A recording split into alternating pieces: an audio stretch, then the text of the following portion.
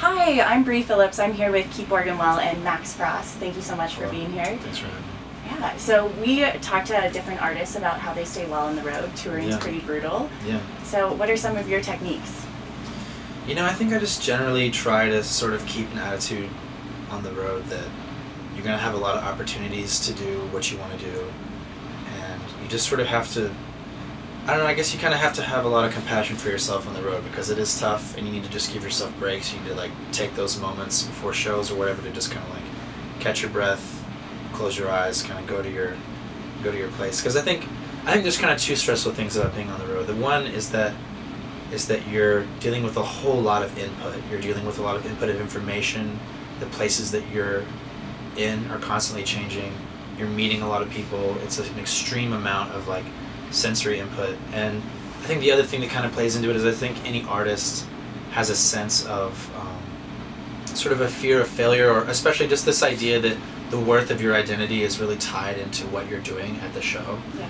And I think that it's really important to just kind of like let that exist, because I think that's a part of human nature, especially with, you know, with anything that you do that's going to be there. But I think it's kind of good to try to separate yourself from that as best as you can, because I think that, at least for me, I've noticed that when I try to take myself too seriously, my anxiety goes through the roof, because then I'm thinking that it's this feeling of like, that, oh, well, if this doesn't happen, then I'm worth nothing, or that this is completely useless, or whatever. And I think that the more you back out the perspective of trying to create, eventually you realize that any imagined value for yourself, or will you mean anything in art, the further you try to back out that scope, the more you realize that it's really subjective, and that even the greatest artists of all time right now will be forgotten eventually, and that it technically kind of all means nothing, so you just kind of have to enjoy the experience, which I think kind of comes back to why the key to mental wellness is just sort of being present and being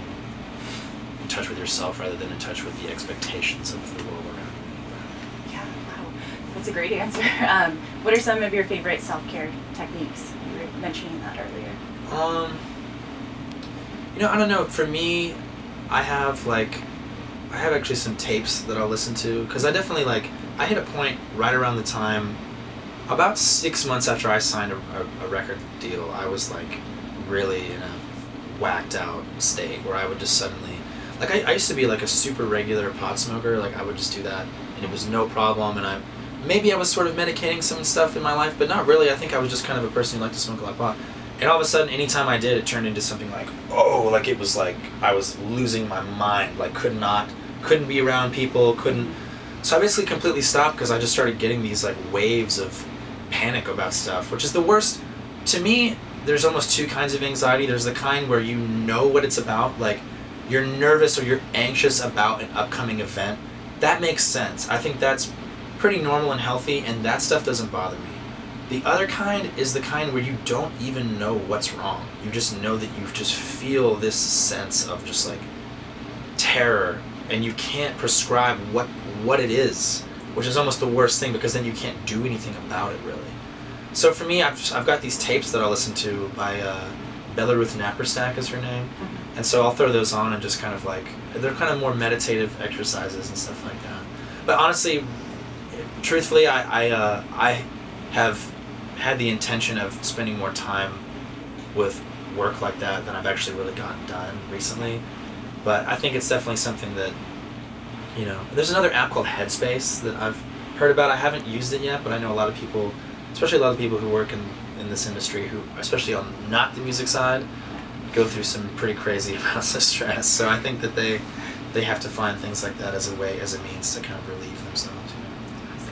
And one of our values is growth and change. How have you grown and changed as an artist?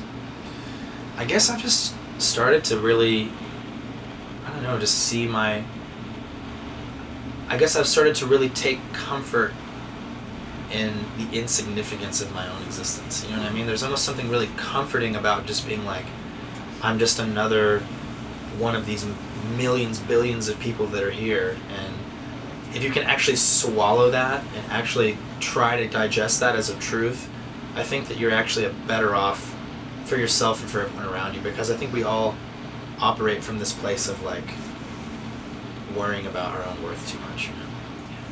Thank you so much for your time. Thank you. Appreciate it. Looking forward to the show. Absolutely.